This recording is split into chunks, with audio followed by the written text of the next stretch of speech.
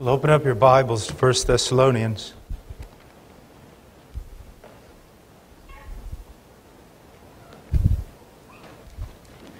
1 Thessalonians chapter 4.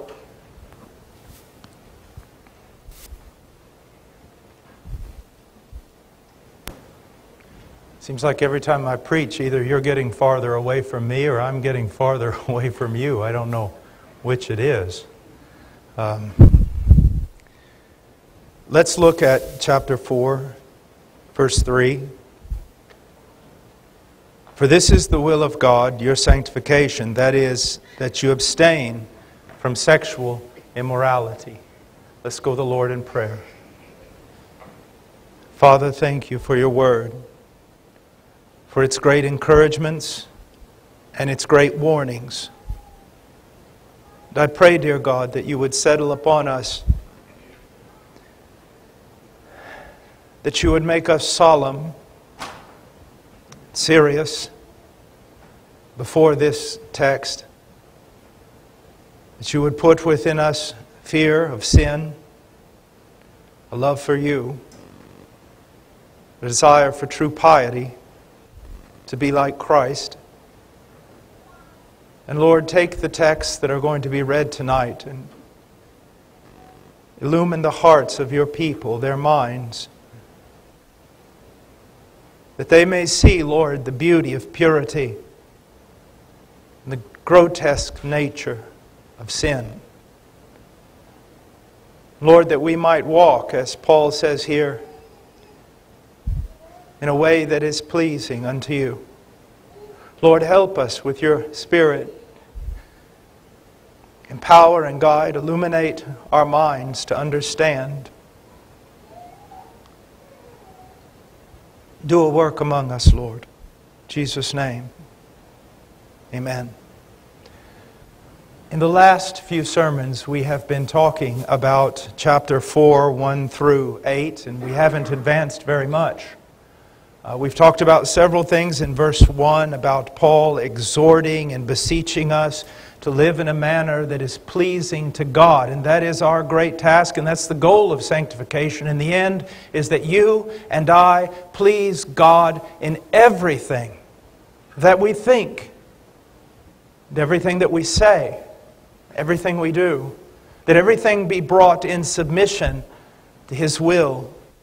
We also learned that we are to excel, that we're never to see our place in Christianity as we have arrived, but that we are to continue to excel and excel, to want to do more, to want to be better, to strive to be more like Christ. And we explained that should never create in your heart the idea that you do not measure up. Why? Because you're not striving to enter God's love, you are striving in the midst of God's love, in the context of a love that you already possess because of the perfect person and work of Jesus Christ.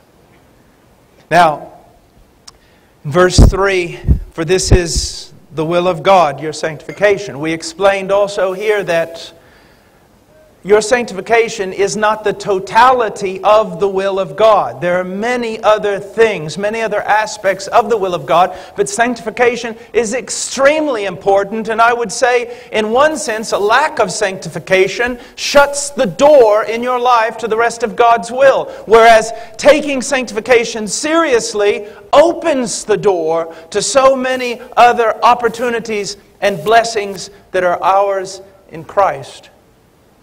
And now we see in verse 3, that is, that you abstain from sexual immorality. Now I had intended to go from 3 to 8 and to deal with this text in its entirety. But I think that it's best that we stop here for a little while and we talk about something of which none of us want to speak. And that is the idea of sexual immorality and of the need for purity, for the greatest purity in our lives. Now I want to say a few things here. First of all, in this text, 4:1 verse 1 through 12, we see this. We see sanctification being set before us as something that is absolutely necessary in our life. And then we see two expressions of sanctification. One is abstaining from sexual immorality. Or, to say it in a positive light, purity. Sexual purity. And the other is love. These two things are two of the greatest manifestations that you truly are growing in Christ. And to not have these things is one of the greatest demonstrations that you are like a new convert at best. That you have not attained to the place you ought to attain if there's a lack of love or sexual impurity in your life. Now, some people would look at this and say, sexual impurity, love, why these two things? Well, not just because these two things are great expressions, but there's a very real sense in which these two things go together. Love, true love for God, true love for others, will lead to sexual purity. And sexual impurity is one of the greatest demonstrations of lovelessness, of self-love, of self-idolatry, and of lovelessness to God and lovelessness to those around us. Now, I know those are hard words, but they're true, and I can't back up from them. Now, in this sermon, what I'm going to do, instead of just breaking down this text, I'm going to take several texts throughout the Bible because my desire, what I have prayed for, is that a holy fear would settle upon your life. And that you would see how horrifying this sin is. But before I do that, let me say this. I don't want to give you 1 second of comfort. And so in order to take away all comfort from you, I'm going to say this. Sometimes I hear men especially use this excuse. Well, all men struggle with sexual immorality. I want to take that away from you. That's not true. All men should fear sexual immorality. All men should constantly be aware of the dangers. But I want you to know, not every man struggles with this. You need to understand that and not use it as a comfort for your own sin. Now again, that's very hard, but it's very true. We all may struggle. We all struggle in certain areas. But don't think that because you struggle in a certain area, everyone else does. Because that's simply not true. And you don't want to give your flesh comfort in this. There is power over sexual immorality. There is power. Regardless of how dangerous this sin is. And if you don't think it's dangerous, then I would suggest you talk to 3 people. The pastor, the policeman, and the lawyer. Because they will tell you that a great many crimes and dangers and horrible things that occur in this world flows out of this. It does. This is not some harmless sin. This is not just a viewpoint that we ought to live in absolute moral freedom. This kills. It destroys more than any of us could ever know. And it doesn't just wreck the present generation. It wrecks generation after generation after generation. So now, having said that, I want to give us just a small background on the terms that we often use. For example, sexual immorality. From where does that word come? What does it actually mean? It comes from the Greek word porneia. Now I'm going to use a definition given by Lo and Nida, Greek scholars, and they say this: the word porneia means to engage in sexual immorality of any kind. Sexual immorality of any kind. So I want you to see, performing some unbiblical act with another person is no different than all the other expressions That they are all wrapped up in wickedness. And you need to see that so that you don't slide. Because in sexual immorality, what you need to understand is it starts off sometimes very, very small. Just a glance. But then it slides into the very pit of hell. It does. Oftentimes I hear, this man has fallen. Honestly, I've never seen a man fall. I've just seen men slide by compromises, small compromises that no one sees. So when we talk about sexual immorality, we're talking about porneia, and we're talking about to engage in any kind of sexual immorality. Often, though, in the New Testament, it is with, and in the Greek world, with the implication of prostitution. But it embarks the following things: fornication, prostitution, pornography, homosexuality, and any other thought or act or concept or belief that would contradict the Word of God with regard to the physical. Now, let's look at the word fornication. What does fornication mean? Well, its English definition has to do with, because sometimes porneia is translated fornication. It has to do with any sort of sexual activity outside the sacred bonds of marriage. Okay? Now, the word fornication actually comes from the Latin fornix. And you say, well, what does that mean? Well, actually it means vaulted ceiling. You say, well, how do the two things go together? It eventually came to mean brothel. Like the vaulted or chambered ceiling of a brothel. Now, what is pornography? Pornography comes from the Greek word pornographos, from porne, which means prostitute, and graphos, which means writing. And literally it refers to writing about prostitutes, or writing about exploits with prostitutes. In our age of our visual age, doesn't refer so much now, even though it does, to writings as it does photography, video, and other kinds of media. But before we go on, let me say something.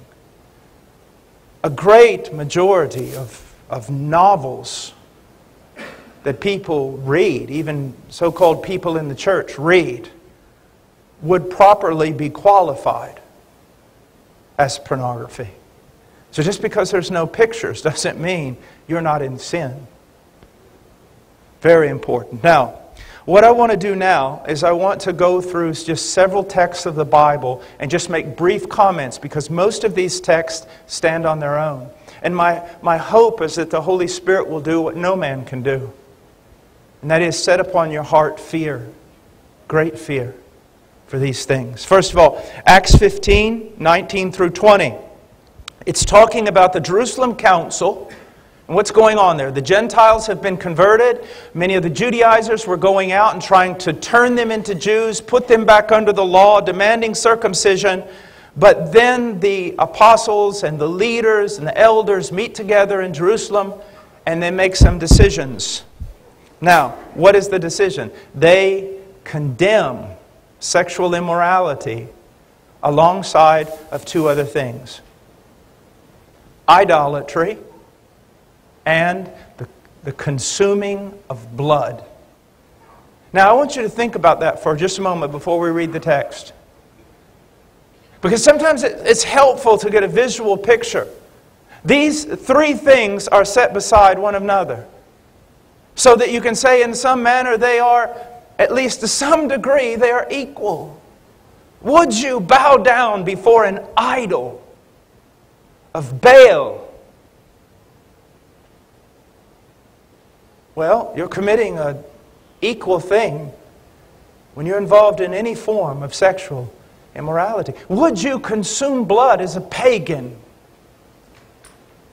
Well, you're on par with these types of things when you are involved in sexual immorality. It says 15, 19 through 20, "Therefore it is my judgment that we not trouble those who are turning to God from among the Gentiles, but that we write to them that they abstain from things contaminated by idols, and from fornication, and from what is strangled, and from blood. I've always marveled at how light the Jerusalem Council seems to be. I mean, when you think about our day and age, you think about, we have the full counsel of God in the New Testament, and all the commands and all the prohibitions that are within the Scriptures. The letter going out to the Gentiles is what? Abstain from idolatry, consuming blood, and moral immorality, or sexual immorality. And basically, if you do these things, you'll be all right. Because in a sense, from these things, at least from idolatry and sexual immorality, flow most other sins. Now, look what he says in 15:28. For it seems good to the Holy Spirit and to us to lay upon you no greater burden than these essentials. The idea here is something essential or something necessary. Now, when we think about essentials, what are we thinking about? The most basic. Is that not true? The most basic requirements, the fundamental requirements. We could even say Christianity 101. The beginning steps to develop a Christian morality. The baby steps. So if you're going to talk to a baby, you're going to say this. Look, I'm going to give you right now the essentials. This is essentially what you must do. That you abstain from things sacrificed to idols, and from blood, and from things strangled, and from fornication. If you keep yourselves free from such things. And here we see that the apostles believed that was possible, didn't they? It is possible. It's more than possible. It's probable. It's commanded. It's required. It says, if you keep yourselves free from these things, you will do well. And if you do not abstain from these things, if you do not gain freedom from these things, you will not do well. You simply will not. Now, I want to make just a point here that I think is very, very important. Abstinence from sexual immorality is one of the most essential and basic aspects or requirements of the Christian life. Keeping yourself pure from sexual immorality is one of the most basic and essential things. If you have not mastered this, you have not even achieved, you have not even accomplished, you have not even arrived to the first rung of what it means to be a mature Christian. Now that sounds hard. I want to lay that before you because I am so sick and tired of hearing men across the nation whine about the power of this, when I know God has given us power over it. And thinking it's almost an acceptable thing that you can have this and still do Christianity. No, if you are doing this, you've not even made it to the first rung of Christianity. You're not even walking baby steps in Christianity. And I don't care how many books you've read. I don't care how much theology you know. And I don't care how much wisdom you think that you possess. You've touched nothing of maturity. This is extremely important to understand this. Another point about it is this.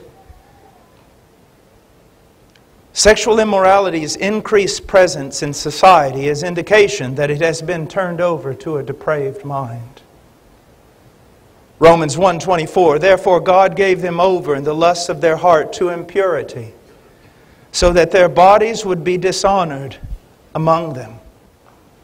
One of the things that we see from the book of Romans, chapter 1, is we don't see men falling. We do not see societies falling. We see them sliding. And if you notice that when it talks about a society given over to a depraved heart, the great emphasis there is not even war necessarily. It's not even robbing. It's not even murdering. But what is the great indication? Sexual immorality, sexual perversion. Another thing that we see that is so very important is it is a spiral. It is a spiral. And mixed company will not allow me to teach on this spiral. But I can assure you that some of the most twisted and perverted things that have entered into the mind of man began with something much simpler, something not as heinous. But as a man gives himself to one thing, then he gives himself to another thing, then he gives himself to another thing, and another thing, and another thing, until his conscience is gone. This is true. This is why especially young men should guard their eyes, guard their eyes, guard their eyes, because it won't stay there. Once you've fed on a tiny thing, you'll want more. And then you'll want more. And then a thing that was very dark will no longer be dark enough. And then you have to go to another dark thing until finally you are consumed with darkness. You must understand that. It's like when I worked with drug addicts in Peru and even here in the United States when I was younger as a Christian. They would always say, your entire life as a drug addict is chasing that first high. That first high is so good and you spend the rest of your life chasing it again. Because no matter how much more you increase, it's not enough. And you just keep chasing and going deeper until you are lost. Now, another point that I want to make, and this is very important that we understand it. Believers are not to associate with any person who professes Christ but habitually practices sexual immorality of any type. Now that sounds very, very hard. But listen to 1 Corinthians 5:11. But actually I wrote to you not to associate with any so-called brother if he is an immoral person, or covetous, or an idolater, or a reviler, or a drunkard, or a swindler, not even eat with such a one. Now this is a reference to church discipline. And it is not teaching that any person who is struggling with sexual immorality that they must be disciplined. That's not what it is saying. It is referring to someone who in this struggle has given themselves over to this struggle. They are not repentant, they don't care, and they just keep going on with it, even to the point of flaunting it. That person should be brought into discipline. And yet, if a person in the body who is not disciplined because they truly show signs and fruit of conversion, but are struggling in a certain area, this area of sexual immorality, then here's a few things that I think we need to look at. First of all, as we've seen in the book of Acts, no matter what else they know, they're immature. No matter what else they think they know, they've not even reached the first rung of a Christian ethic being applied to their life. They should never be given a ministry in the church while they are struggling with this matter. They should never be set over any aspect of ministry within the church while they are struggling with this. For the same reason that a man should not be made an elder who does not qualify according to Titus 1 or 1 Timothy chapter 3. Secondly, it is not recommended that this person who practices these things should counsel anyone regarding even the simplest matters of the Christian faith. Now I know, again, that sounds hard. But look at what we're dealing with here. Would I tell a new believer to go out and counsel other believers? Absolutely not. Would I tell someone struggling with this particular sin, whatever aspect of it it is, yes, go out freely, counsel people, give your wisdom? No! No! You should not give your wisdom. You should heal yourself, physician. You should take counsel, not give it. You should grow. You should take this thing and wrestle it till it is conquered, and conquered for a while. For a while. Now, another point, those who habitually practice sexual immorality of any type will not inherit the kingdom of heaven. This is what you need to understand. We don't say these things anymore, do we? But the Bible most certainly does. And I'm going to read you several texts. Now again, we're not talking about a genuine believer struggling against this sin, learning to overcome, and eventually overcoming. But we're talking about someone who never gives way, who never makes headway, who never makes progress in this area, who's always enslaved to this for the rest of their life, and who finally gives themselves up to it. This is what the Bible says, 1 Corinthians 6:9. Or do you not know that the unrighteous will not inherit the kingdom of God? Do not be deceived, neither fornicators, nor idolaters, nor adulterers, nor effeminates, nor homosexuals, nor thieves, nor the covetous, nor drunkard, nor revilers, nor swindlers will inherit the kingdom of God. They are called these things because they habitually practice them. They habitually practice them.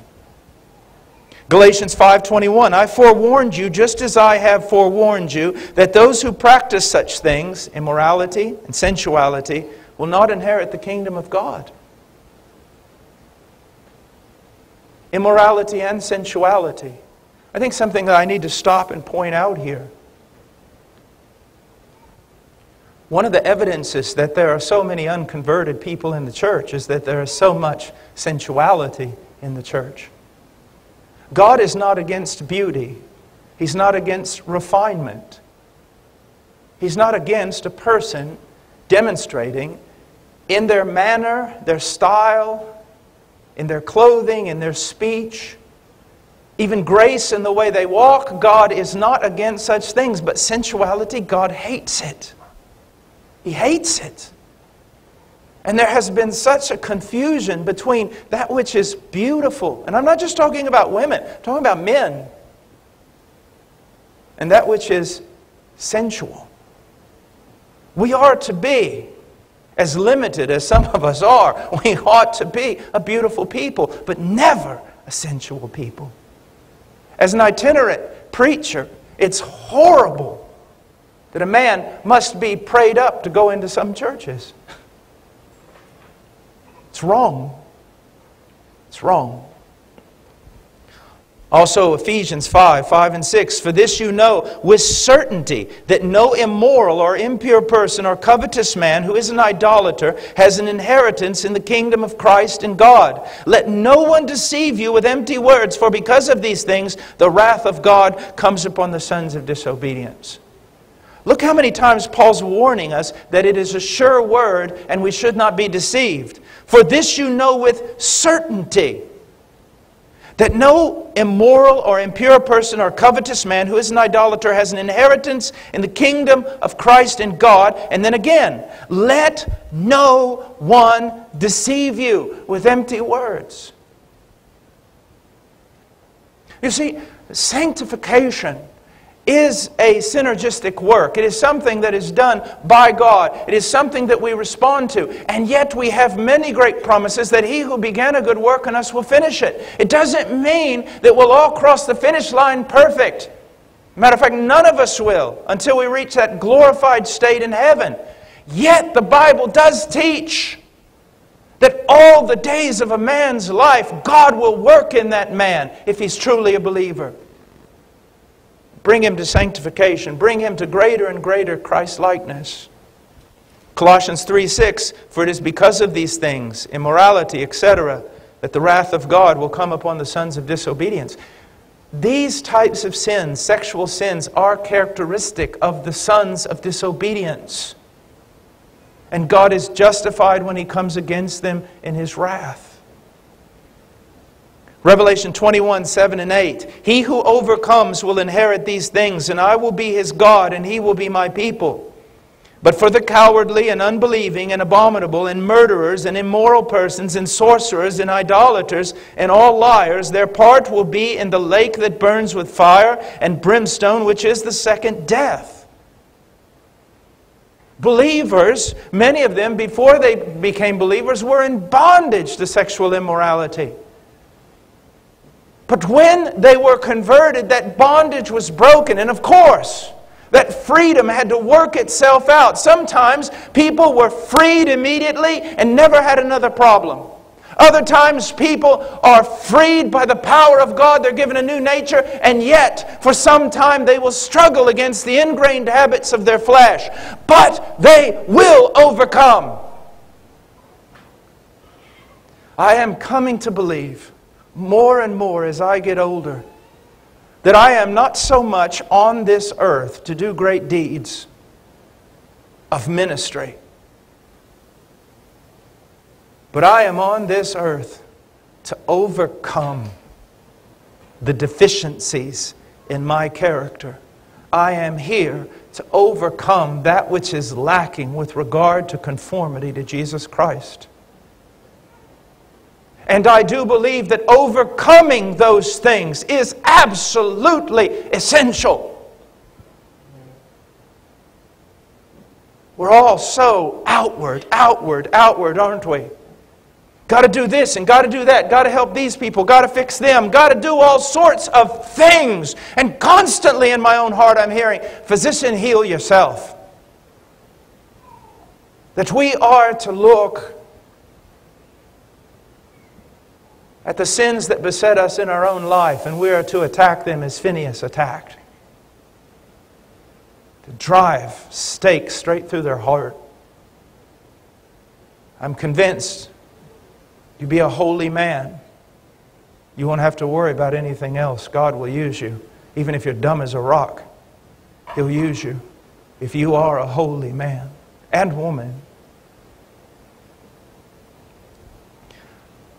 Revelation 22:14 and 15. Blessed are those who wash their robes, so that they may have the right to the tree of life and may enter by the gate into the city. Now here we see entrance is through the blood of the Lamb. Yet in verse 15, outside are the dogs and the sorcerers and the immoral persons and the murderers and the idolaters and everyone who loves and practices lying.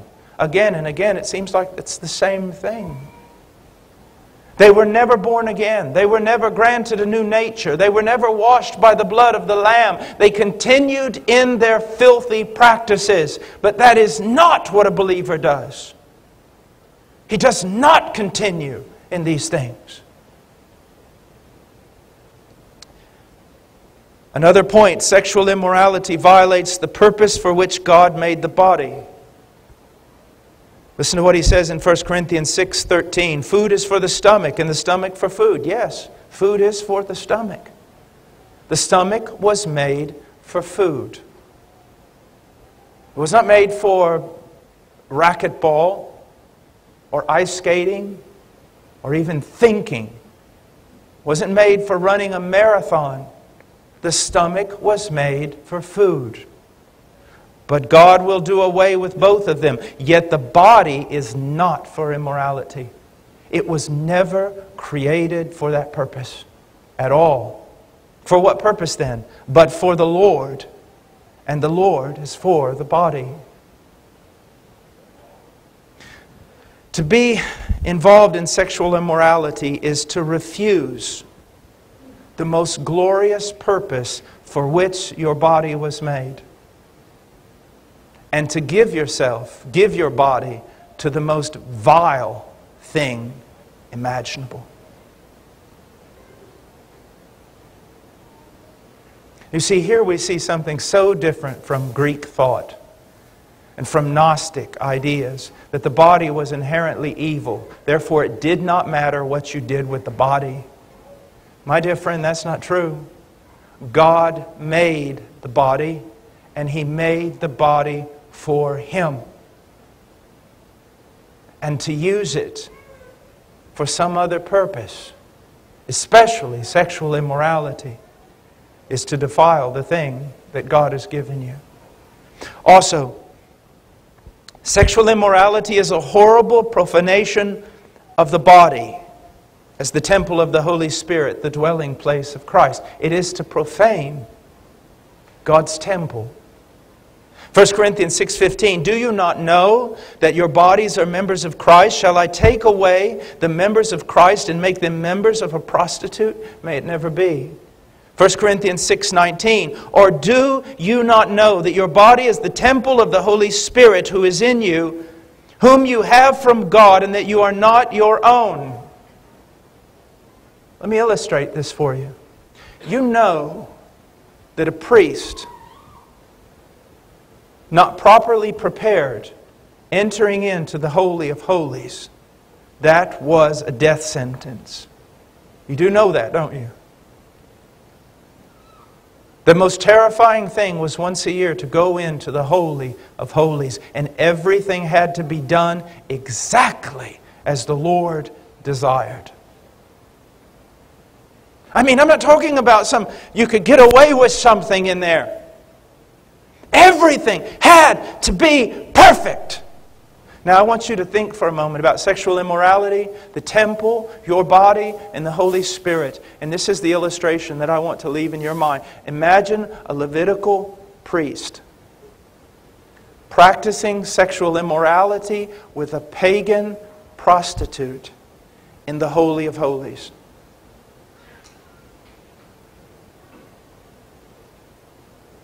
Can you imagine? No, you can't. What would happen? That's unthinkable. It was unthinkable when at times idols were put in the Holy of Holies. Or to defile it, pig's blood was offered or whatever. But think about this. This is what a man is doing. This is what a believer is doing. What a flagrant, arrogant, shameless way of dealing with the presence of Christ that dwells within us. Do you see how horrifying this is? And don't think it's just when the act is committed. Remember what sexual immorality is. It embarks all these things. Everything we've mentioned.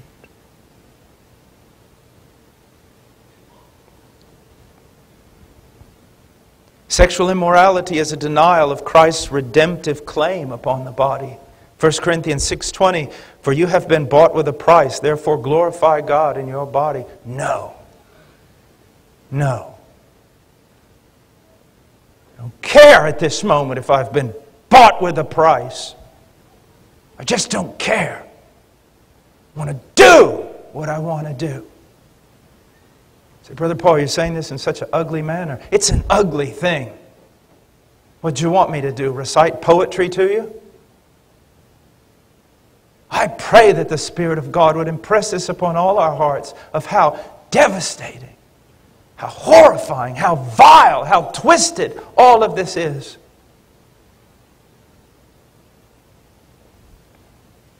Sexual immorality is in a category all to its own. 1 Corinthians 6:18, flee immorality. Every other sin that a man commits is outside the body, but the immoral man sins against his own body. Now, I want to be honest with you. The full understanding of what Paul is saying, I think, escapes us all.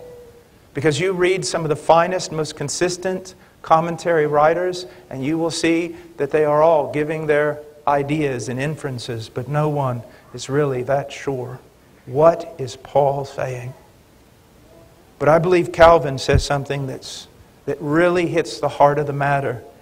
Paul now shows how much we ought to abhor fornication, setting before us the enormity of its wickedness and baseness.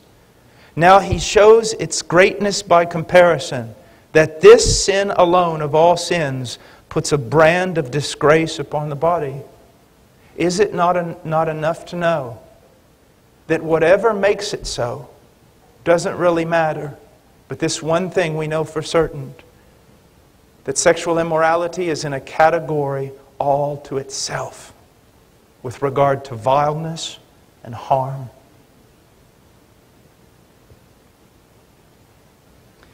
Another thing about sexual immorality, God's displeasure against sexual immorality is revealed in that He killed 23,000 Israelites in one day for their immorality. 1 Corinthians 10:8, nor let us act immorally as some did, and 23,000 fell in one day. And what stopped the plague? Phineas, one man with a lance. He takes it on and he drives a stake right through its heart. Men and women, listen to me. I guess there was a time when these things should normally be just addressed to men, but it seems that women have become just as shameless as men. There's only one way to deal with sexual immorality, and that is drive a stake straight through it.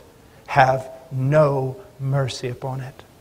Sometimes I believe, matter of fact, I know, we look at Israel going into the land of Canaan, and they were told, have no mercy whatsoever on these pagan tribes that will lead you astray to another god. Have no mercy at all. Show no tenderness. Now that was written for us. Not that we are to harm anyone in any way. Never. Because it's not talking about the people out there. They're not the problem. It's talking about the pagans in your own heart. That when you see anything, any pagan walking across, trespassing your heart, any pagan thought, any pagan idea, then have no mercy. Kill it, grind it to powder. Drive a stake straight through its heart. Don't tolerate it. Be severe with yourself. Deal with it.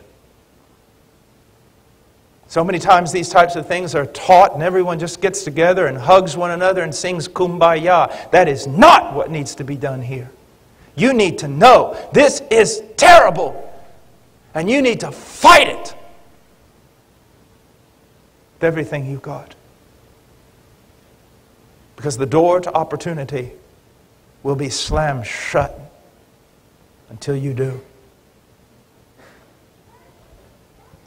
Sexual immorality also is humiliating to other members of Christ's body and a cause for great mourning among them. 1 Corinthians 12:21, I am afraid, this is Paul, I am afraid that when I come again, my God may humiliate me before you, and I may mourn over many of those who have sinned in the past and not repented of the impurity, immorality, and sensuality which they have practiced. And here's the Apostle Paul. He uses the word, I am afraid. He uses the phrase, humiliate me. He uses the phrase, mourning. Why? Because it's such a disgrace to the people of God. And you say, well, no one knows what I'm doing. Fool! Are you that foolish? No one knows what you're doing? The church is not just a spectacle to men. It is a spectacle to angels.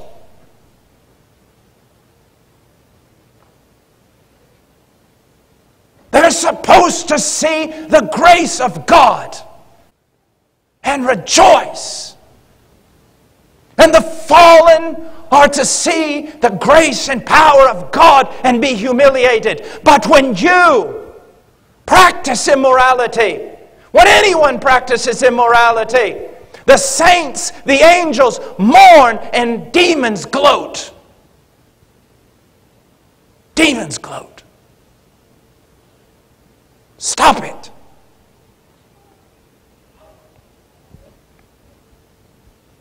Sexual immorality and sensuality are works of the flesh. It's obvious. Let's read it. Galatians 5:19, now the deeds of the flesh are evident, which are immorality, impurity, sensuality, idolatry, sorcery, enmity, strife, jealousy, outbursts of anger, disputes, dissensions, factions, envying, drunkenness, carousing, and things like these, of which I forewarned you, just as I have forewarned you, that those who practice such things will not inherit the kingdom of God. To be a deed of the flesh says more than what we sometimes realize. You see, one of the reasons why it is so important to know who you now are in Christ, not just positionally, but through the doctrine of regeneration. One of the reasons it's so important to understand what it means to be a new creature is that when some lie, like sexual immorality, is brought to you, when some temptation is set before you, if you believe that you are still some wretched, fallen creature, you just shrug your shoulders and say, well, what else can I do? But when you realize that you are a new creature in Christ, you look at that and say, it's a lie. That will not please me. That will not bring me joy. Once it reaches my lips, passes down my throat, and reaches my gullet, it will poison me at best. It will make me sick, nauseous, tear me to pieces. I am not that. You and I have nothing in common anymore. Away from me. I hear all these stupid preachers saying sin is fun. There's nothing fun about it. Nothing fun about it. Just has to one drop on the lips of a saint. There's nothing fun about it. It's not even fun for a season. Don't buy into that lie. I'm so sick and tired of hearing that. Sin is fun for a season, not for a saint. Not for a saint. Pour vomit down your throat. Is that fun for a season? Because that's what sin's like to a believer. They hate it. You say, Brother Paul, I've never seen you preach like this in the church. There's no sin like this. It needs to be dealt with this way. And again, men, stop being so just moping. Take this thing in the power of Christ. Deal with it. Know that your soul depends on it. The life of your wife, the joy of your wife depends on it. Your children depend on this.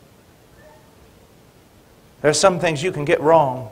You will do damage, but not that much damage. You get this wrong,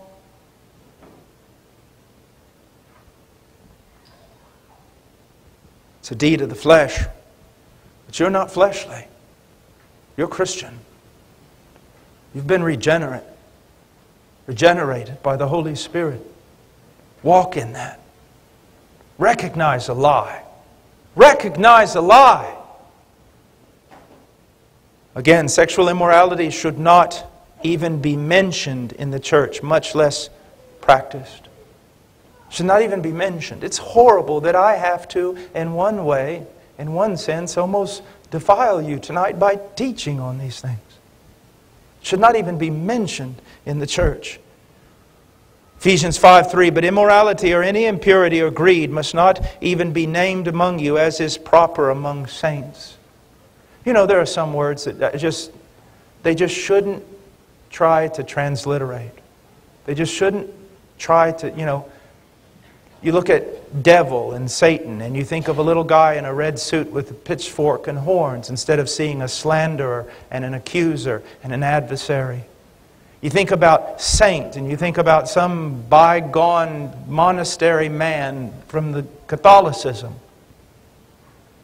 Word means holy one. You are a holy one. What business does someone like you have swimming in filth like this? You're holy. You're holy. You're holy. There's something I want to say here. Let's Ephesians 5:3. But immorality and impurity, and any impurity or greed must not even be named among you as is proper among the saints. I think it's very important that immorality and greed are brought together here. You know, we so often do not remember what the Scriptures say, that greedy people will not enter into the kingdom of heaven. I want to just give you some notes here that I have written down. First of all, talking about impurity and greed. Impurity is a physical lust. Greed is a material lust. They have much in common. Both have to do with self-love.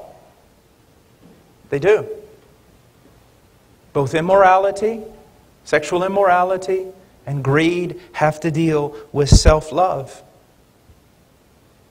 And they both have to deal with lovelessness toward others. I love me more than anyone else.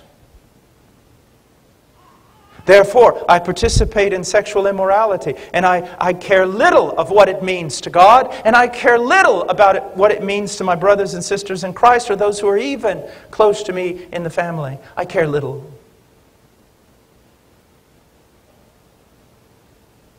You say, oh, I'm weak. Just stop it. Stop it. Stop saying that. Well, I'm just weak. That's no excuse. And I will not let you make it an excuse. You're not weak. You're selfish. You're just putting yourself over the purposes of God. And over the purposes of the ones that you are supposed to love. Both have to do with selfishness. You say, in what way, Brother Paul? Selfishly taking physical pleasure without giving any in return. That's what sexual immorality is. Whether it's looking at pornography, I take pleasure from this person, I give no pleasure in return.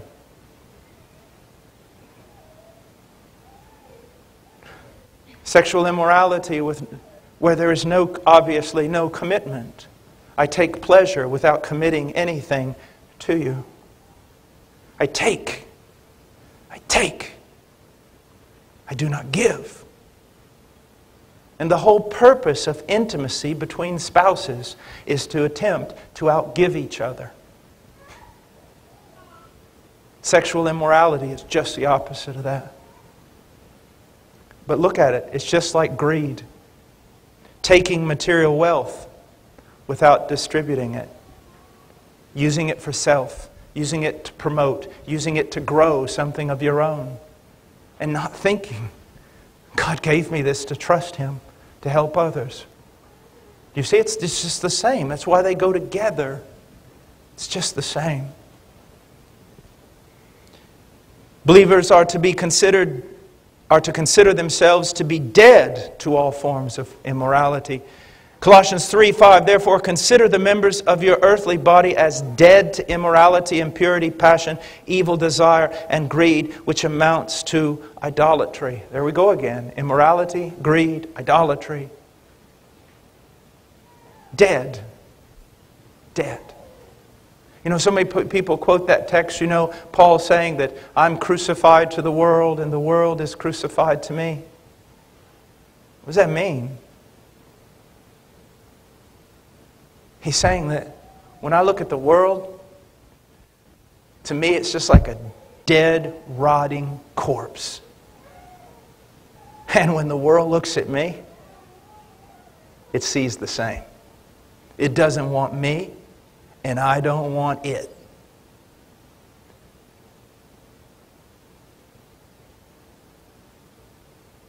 Saw this film one time years ago when I was a little boy. I don't know, it was one of those Twilight Zone or something films in which this man just was born, and you saw him as an older man. He was horribly deformed with these things coming out of his hair and everything else, and he walked everywhere he went. He scared people, and he was ashamed and everything else. And then they take this man and they put him in a rocket, and they're going to send him somewhere. You don't know where they're going to send him. Well, all of a sudden he arrives at this space station and the capsule opens up and he gets out and he's all ashamed. And then all of a sudden he sees people all around him that are just like him. And then he hears two ladies that kind of have the same look he has whisper to one another, "Man, he's cute."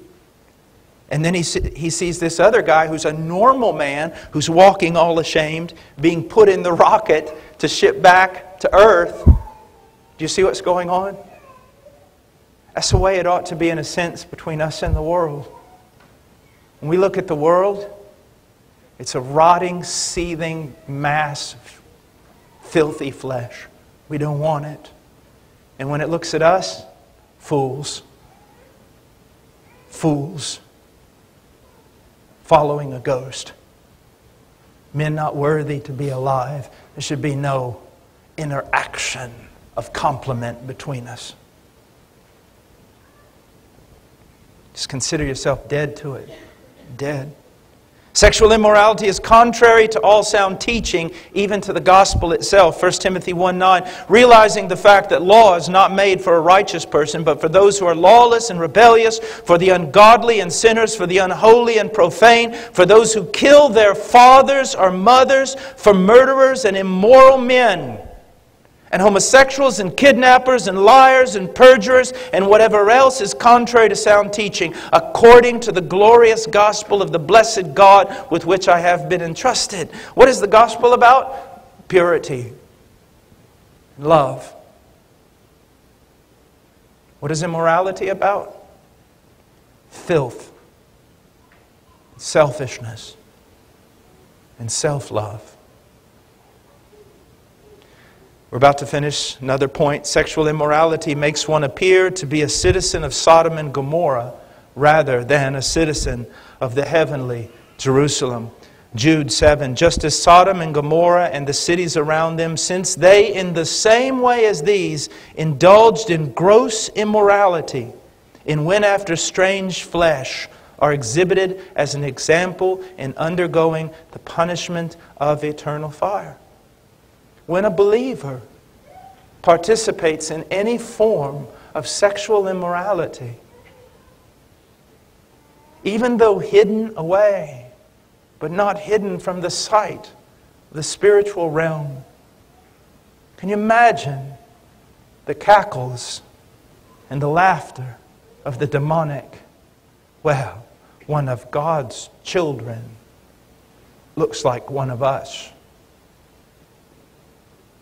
Looks like he's from our town, our lineage, our father. We don't want that. We shouldn't want that. For the honor and glory of God. Finally, Christ will judge sexual immorality in the church. Revelation 2:12 through 16. To the church in Pergamum write, the one who has the sharp two-edged sword says this, but I have a few things against you, because you have there some who hold to the teaching of Balaam, who kept teaching Balak to put a stumbling block before the sons of Israel, to eat things sacrificed to idols, and to commit acts of immorality. Therefore repent, or else I am coming to you quickly, and I will make war against them with the sword of my mouth.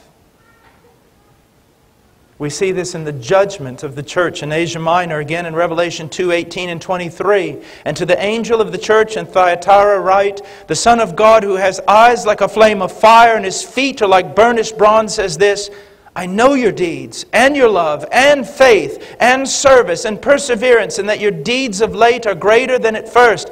But I have this against you, that you tolerate the woman Jezebel, who calls herself a prophetess, and she teaches and leads my bondservants astray, so that they commit acts of immorality and eat things sacrificed to idols.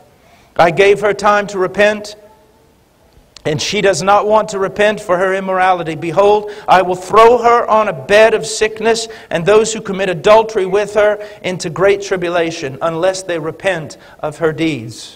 And I will kill her children with pestilence, and all the church will know that I am He who searches the minds and hearts, and I will give to each one of you according to your deeds. When I hear about God moving among churches in America, when I hear about the presence of God is surely in this place, I know in many cases it's nothing but fiction, a lie of the worst sort. Because if God was among His church, was with these places, as He was, as they claim in the book of Acts, the early part, then men would be dying everywhere. Be dying everywhere. Now, after hearing me preach for weeks, you may think that some sort of terror came upon me in the night.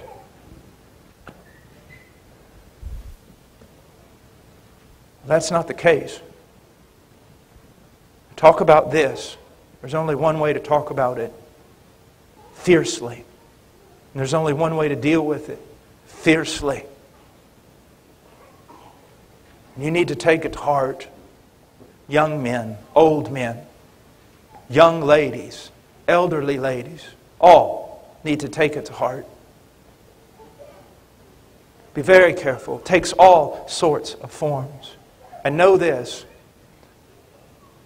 What was called pornography even 30 years ago is not called pornography today.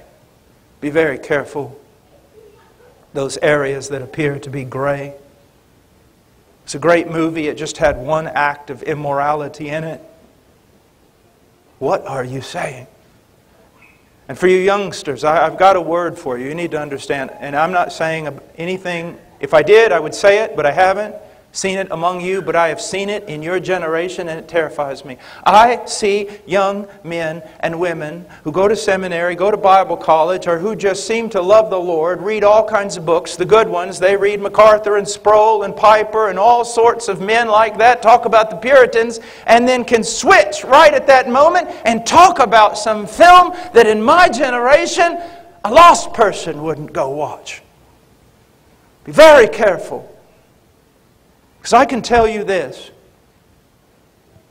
You want to truly know the power of God? I'm not just talking about little stories. I'm not talking about just acting. You truly want to know the power of God?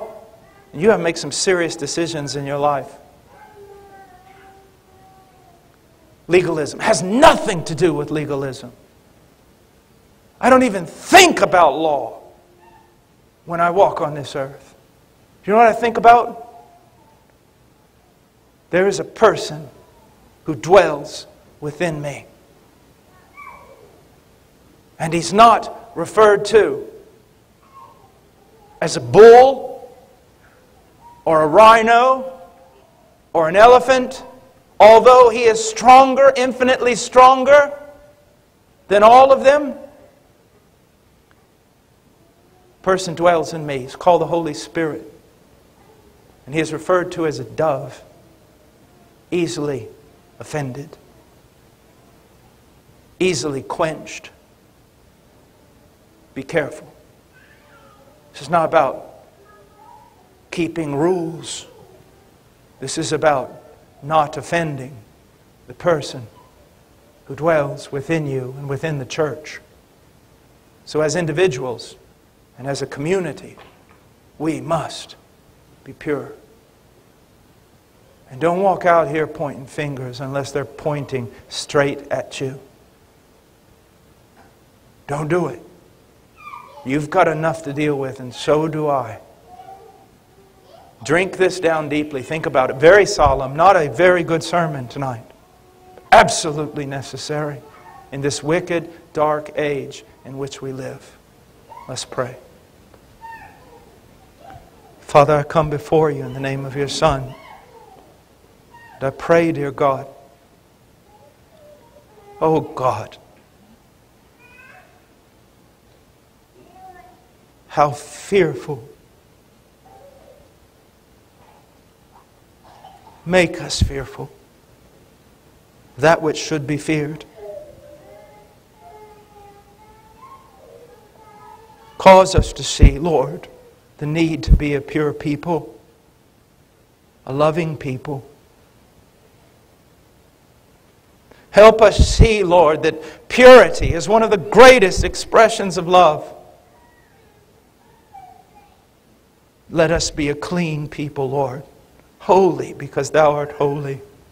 Lord, I don't ask for this congregation anything above being pure.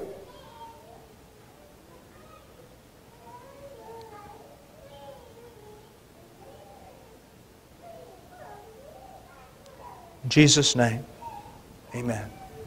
You're dismissed. To 8, and to deal with this text in its entirety. But I think that it's best that we stop here for a little while and we talk about something of which none of us want to speak. And that is the idea of sexual immorality and of the need for purity, for the greatest purity in our lives. Now I want to say a few things here. First of all, in this text, 4:1, verse 1 through 12, we see this. We see sanctification being set before us as something that is absolutely necessary in our life. And then we see two expressions of sanctification. One is abstaining from sexual immorality. Or, to say it in a positive light, purity. Sexual purity. And the other is love. These two things are two of the greatest manifestations that you truly are growing in Christ. And to not have these things is one of the greatest demonstrations that you are like a new convert at best. That you have not attained to the place you ought to attain. We're never to see our place in Christianity as we have arrived, but that we are to continue to excel and excel, to want to do more, to want to be better, to strive to be more like Christ. And we explained that that should never create in your heart the idea that you do not measure up. Why? Because you're not striving to enter God's love. You are striving in the midst of God's love, in the context of a love that you already possess because of the perfect person and work of Jesus Christ. Now, in verse 3, for this is the will of God, your sanctification. We explained also here that your sanctification is not the totality of the will of God. There are many other things, many other aspects of the will of God, but sanctification is extremely important, and I would say, in one sense, a lack of sanctification shuts the door in your life to the rest of God's will, whereas taking sanctification seriously opens the door to so many other opportunities and blessings that are ours in Christ. And now we see in verse 3, that is, that you abstain from sexual immorality. Now I had intended to go from 3 are going to be read tonight and illumine the hearts of your people, their minds, that they may see, Lord, the beauty of purity and the grotesque nature of sin. Lord, that we might walk, as Paul says here, in a way that is pleasing unto you. Lord, help us with your Spirit. Empower and guide, illuminate our minds to understand. Do a work among us, Lord. In Jesus' name, amen. In the last few sermons, we have been talking about chapter 4, 1 through 8, and we haven't advanced very much. We've talked about several things in verse 1 about Paul exhorting and beseeching us to live in a manner that is pleasing to God. And that is our great task, and that's the goal of sanctification. In the end, is that you and I please God in everything that we think, everything that we say, everything we do, that everything be brought in submission to His will. We also learned that we are to excel, that we're never... Well, open up your Bibles to 1 Thessalonians.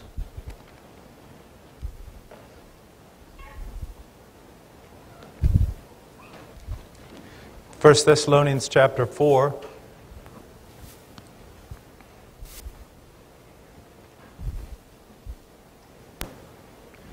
Seems like every time I preach, either you're getting farther away from me or I'm getting farther away from you. I don't know which it is.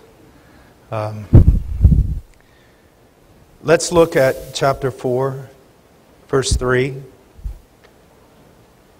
For this is the will of God, your sanctification, that is, that you abstain from sexual immorality. Let's go to the Lord in prayer. Father, thank you for your word, for its great encouragements and its great warnings. And I pray, dear God, that you would settle upon us, that you would make us solemn, serious before this text, that you would put within us fear of sin, a love for you, a desire for true piety, to be like Christ. And Lord, take the text that there's a lack of love or sexual impurity in your life.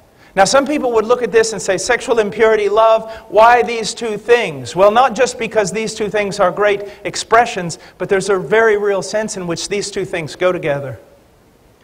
Love, true love for God, true love for others, will lead to sexual purity.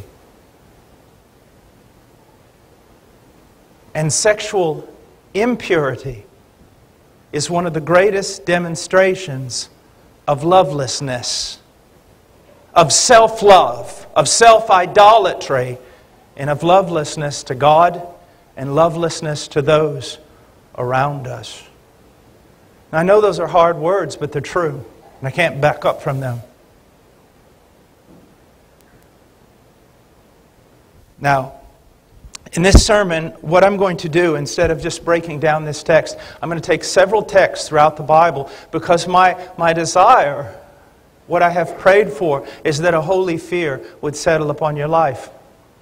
And that you would see how horrifying this sin is. But before I do that, let me say this. I don't want to give you 1 second of comfort.